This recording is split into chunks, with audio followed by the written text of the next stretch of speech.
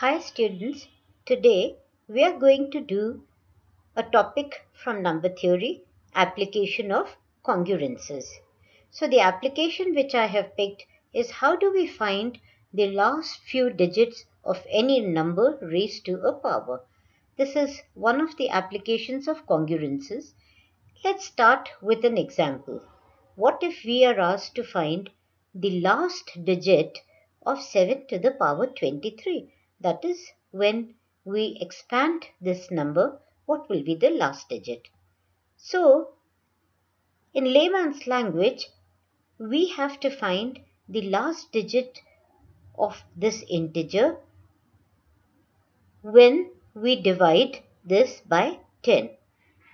So, what exactly is the problem? It says, what is 7 to the power 23 congruent to mod 10? If we write it, it will be 7 to the power 23 is congruent to x mod 10. So we have to find such a x. There are many ways in which the remainder x can be found.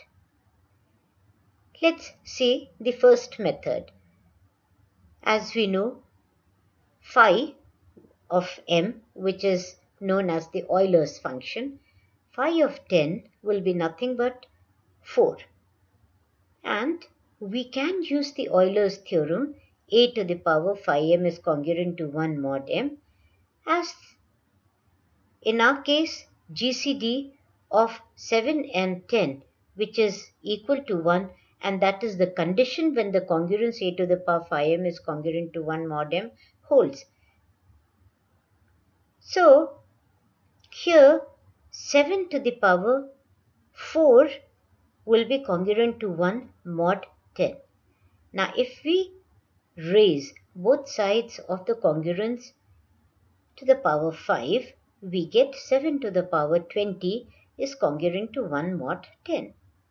But our original question was, what is 7 to the power 23 congruent to? We know that 7 to the power 23 can be written as 7 to the power 20 into 7 to the power 3.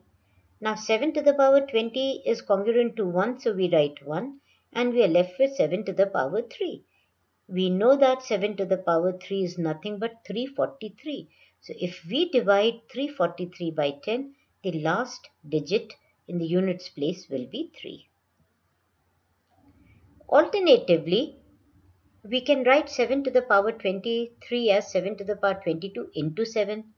Now we know that 7 square is 49, and if we add 1, it becomes 50, and hence will be divisible by 10. So we can write 7 square is congruent to minus 1 mod 10. 7 to the power 22 is nothing but 7 square raised to the power 11, and we can always replace 7 square by minus 1. Minus 1 raised to 11 will be minus 1. So 7 to the power 23, which is 7 to the power 22 into 7, will be congruent to minus 1 into 7, which is minus 7. And we know that minus 7 is congruent to 3 mod 10. So again we get the last digit as 3. Let's take another example. What if we have to find the last two digits of 7 to the power 23? In this case, we will take the modulus as 100. And now the problem becomes of finding the integer x such that 7 to the power 23 is congruent to x mod of 100. We can still use Euler's theorem as the GCD of 7 and 100 is 1.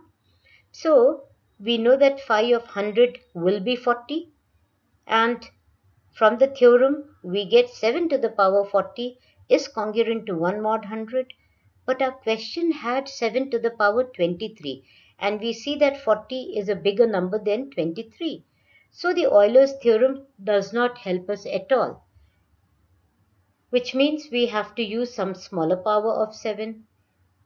We can see that 7 to the power 4 will be congruent to 1 mod 100.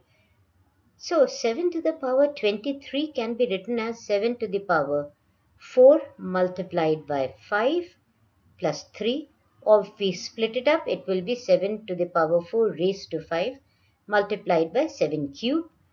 This will give us congruence to 1 to the power 5. We've replaced 7 to the power 4 by 1 into 7 cube. This gives us 7 to the power 3 mod 100, which is nothing but 343. So if we divide 343 by 100, the last two digits will be 43. Let's see another example where we have to find last two digits of 2 to the power 23. Now, again, the modulus will be 100. So, we have to find the integer x such that 2 to the power 23 is congruent to x mod of 100. We cannot use Euler's here just because GCD of 2 and 100 is not 1. So, we'll try the powers of 2. What if we take 2 to the power 9? We'll see that 2 to the power 9 is congruent to 12 mod 100, and 2 to the power 23 can then be written as 2 to the power 9 into 2 multiplied by 2 to the power 5.